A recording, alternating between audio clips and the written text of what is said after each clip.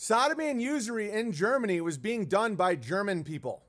Oh, how dare you? The Jew made them. No, the Jew does not guide your penis into an anus. The Jew does not make you sign paperwork to get that. But they take away my farm. Okay, then get some buddies and fucking pitch in for a smaller one. Start a band of, the false binaries are so suffocating to people. Where it's like, well, if I lose my 200-acre farm, how am I supposed to have 2 acres? But I have to squirt. It's like, why can't you have a 2-acre farm? All of Ursa Manor was 2.5 acres. I'm starting to not even really be impressed by the Jews anymore. Like, they're just kind of like middlemen. They're the face for so much shit, but you're like, all you do is buy and sell things. Like, they don't even seem to have that much ancient gravy.